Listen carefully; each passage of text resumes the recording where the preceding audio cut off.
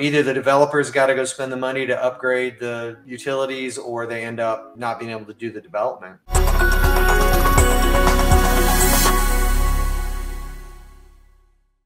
Going back to the issues that we were talking about, I mean, the biggest issue that we have in, at least in the South, is the number of entitled lots that we have. I mean, there's just not enough entitled land, and the development process is so long and so expensive.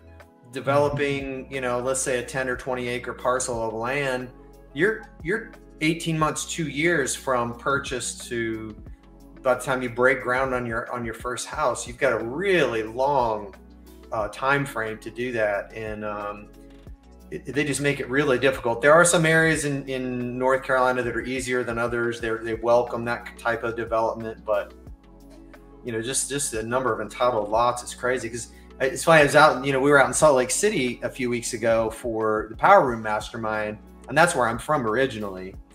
And when they built that entire city, they built it block by block, and they basically entitled all of the land as building lots.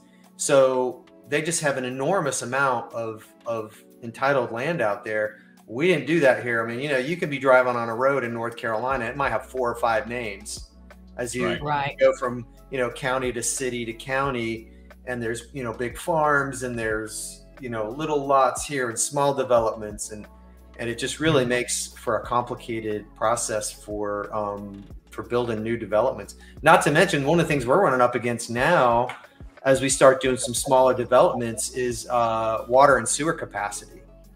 So, you know, Kannapolis, for instance, we were going to start building some more houses up in Kannapolis, and then they put a moratorium on building because they didn't have the sewer capacity. Yeah. I know that happens throughout Charlotte too, in certain areas. Yeah, because the infrastructure was built in the, you know, 40s and 50s, and they're starting to figure out that this stuff is not just, it can't handle the, you know, the extra capacity that they need to build these developments out. So, you know, either the developers got to go spend the money to upgrade the utilities, or they end up not being able to do the development.